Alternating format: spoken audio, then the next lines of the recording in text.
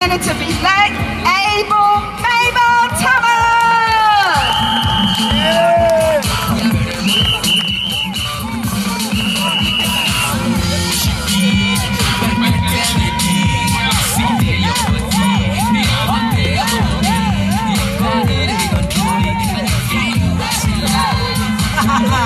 I can do it now, y'all. Yeah, you know I can do it now.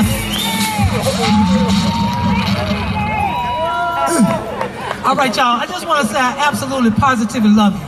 Today is a beautiful day. Is that right? Yeah. It is a beautiful day to be alive and make an impact. Because we're not here just to eat collard greens.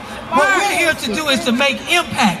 And the community that this collard green festival is in, I want to thank Dr. DeMontu for thinking about bringing it here, because you had to drive through this neighborhood. And when you drove through this neighborhood, you know good and well, and I mean good and well, that this neighborhood should not look like this. This is an African-American community that we should embrace. We should come over. I ain't talking about coming over and buying some houses so you can be a absentee landlord.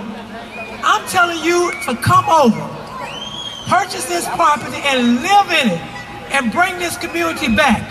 Because this is the closest neighborhood to downtown Atlanta. There's no reason for everybody except us not to want this property. And everybody wants English Avenue, Vine City, and all these inner city communities, but black middle class folks and black folks. Yep. All right? So I'm asking you to come to English Avenue. I am officially asking you to invest in English Avenue, not as an absentee landlord. We got 1 million of them.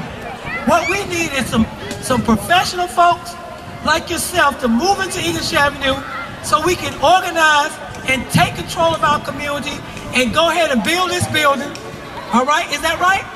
Yeah. This is a building here is 102 years old. So it has stood the test of time, waiting on us to come back home to embrace it so we can have an anchor economic development project in the English Avenue, Vine City area. Oh, y'all listen to me or what? Okay, y'all listen to me or what? All right? So what I'm telling you is your politics is already in place. Use my name. It's the password. Ain't nobody gonna do nothing that y'all trying to do good if we say we work with Mabel, because we've been here through the hard times. And what I'm trying to tell you is a revival is coming. Because they're trying to build what? The retractable roof stadium, at least $1 billion. They're trying to build a park called Mim Park, $55 million. They're trying to do the multimodal. Y'all went over to this area, they talked about the multimodal passenger terminal. More billions, more billions, more billions. The multimodal passenger terminal is sort of like a Grand Central Station situation where you have retail, some housing maybe, but you'll not just have transportation going back and forth in Atlanta. It'll be transportation maybe going from Atlanta to North Carolina to Charlotte. So this is big development projects all in this district here, which happens to be the area that the Lord sent me back in, 56. Are y'all listening to me? So if they're building all of this development in the area closest to downtown, then you got to know that this is valuable property. We have what they call in business location, location, location. But what we don't have is people like you to occupy these houses, all right? So that we can be a strong community and we can be the richest community in the city. Oh, y'all don't hear me, okay? So the bottom line is everybody is on a B train to get here. And so I'm glad that y'all finally got here, all right? So I'm here to tell you that the Collard Green Festival was a beautiful way to drive people into our community so they can see what's going on. But it ain't just about how beautiful the 3-acre lot is, because this is 3 acres. All the way around is 3 acres. We take this entire block. But wouldn't it be good that we could have the beautiful acreage and have the 50,000 square feet building in place too, right? Come on, y'all. This is a 50,000 square feet building. That means we can put performing arts, retail, job training. You know, we can do all kinds of senior services, youth services, gardens. Well, Mama Dirt at, she can have just go on over here and hook this thing right on up. And the brother right there, I forgot his name, he know gardening too. What would it be like? Look at all these little kids coming out of that sustainability area, learning about things about how to grow. The person who controls what you eat is the person who controls you. Because at the end of the day, even though how much conscious you are, you got to eat. All right? So now you got young people learning about growing in pots, so you don't have to have a big lot. You can grow in pots. You see these young people? I'm here to tell you it's about our future. Our young people are 25, we need a photographer. The young people are 25% of the population, but 100% of our future. I'm asking y'all to help me build this building. I love y'all, and the way we can build this building, we got to put our money where our mouth is. Now, don't get me wrong. I seen y'all buy things all day long, but I'm asking for a special appeal right now for everybody on the sound of my voice to make a donation to Greater Vine City Opportunity Program, the 501c3. You can get credit for it. We selling these hats. That's one thing. We sell these hats for $10. That's one thing. But if you don't want to buy a hat, some of you did buy Obama posters, but you can just give us a donation right now. And so let me just say, who on the ground? Can you do this? I'm going to just use my hat. I'm going to put something in. I know y'all don't spend money, but as they say, put something in the hat, y'all. We got to do something. Do this for me. I know this ain't your job. You're going to watch this thing, but let's put something in this hat, y'all, so we can come out ahead and not behind. All right? Now, what else I want to say? Now, I'm going to tell you this. We do have some political agreement on this project. The city council guy, Ivor Young, said that he wanted to do something to help us. I wasn't even in the meeting with the mayor, and the mayor said that he also was interested in doing this.